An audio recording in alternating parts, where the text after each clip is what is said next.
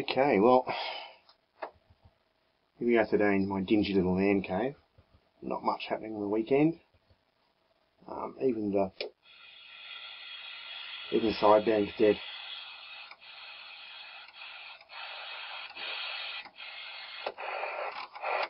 Even 6, nothing from those superstations at all. It's just nada.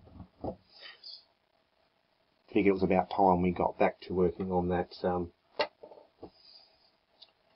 power supply. Unfortunately, the first effort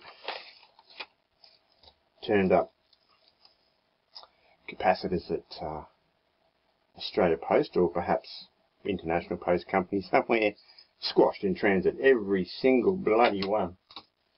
So, useless. I was told, I contacted the seller and they're going to replace them, but that's no good for me. Right now anyway, so I contacted a local company, Wiltronics, down there in Ballarat, and they sent me premium price but premium service. They sent me exactly the capacitor I needed.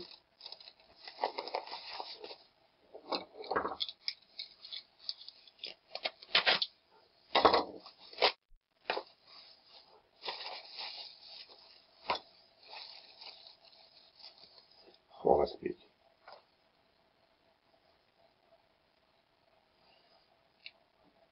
That is huge.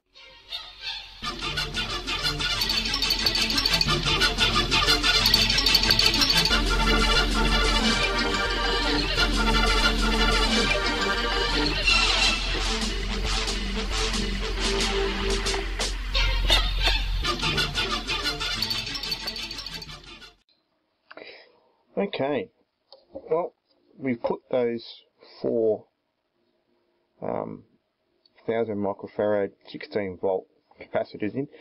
They're from a manufacturer called Hitano in Japan. Probably not as well known as your other Japanese brands, but still a good brand, and they are low ESR rated as well.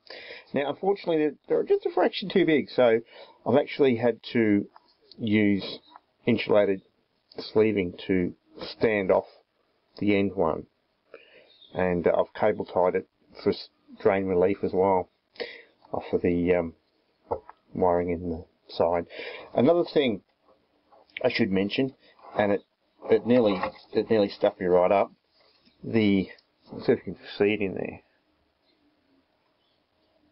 the fuse down here has actually blown. So when I reassembled for the first time and went to do a test, it wouldn't power up, and I couldn't think what I'd done wrong. So I went over my work again, checked all the soldering, and it was fine. And I thought, you know, the simplest thing, and I didn't check it. And when I did check it, it was open circuit. So anyway, 8 amps it was, and the biggest I had on hand was 5.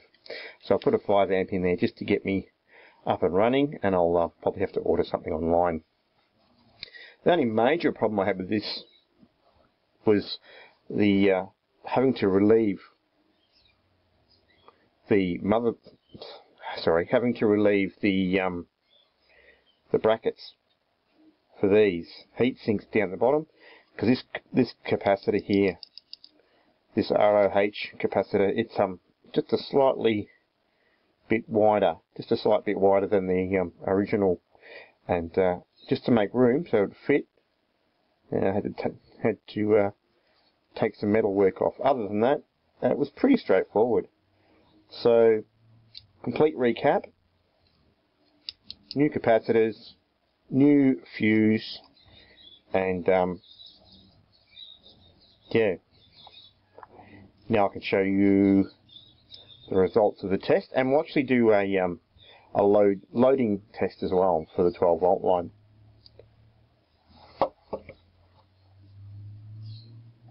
Okay, moment of truth.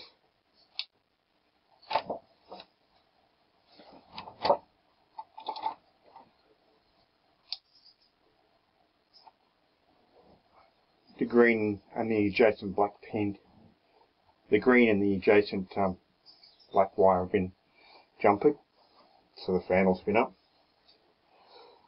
Okay, what sort of voltages are we looking at?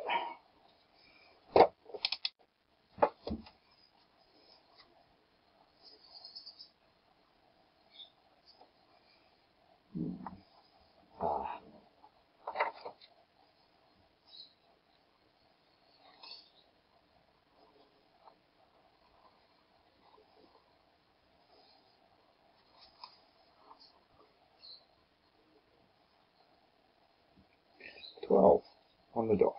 Okay. What about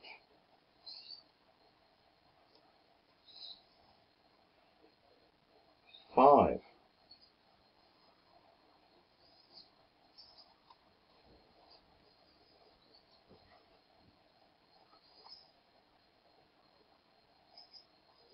$3.3.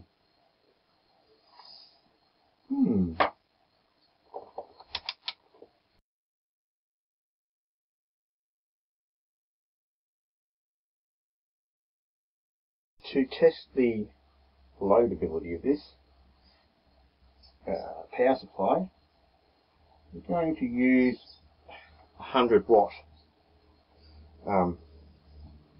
H3 halogen bulb, automotive bulb.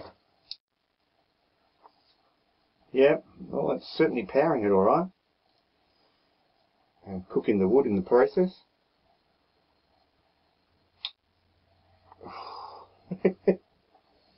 I'd say that was a successful fix.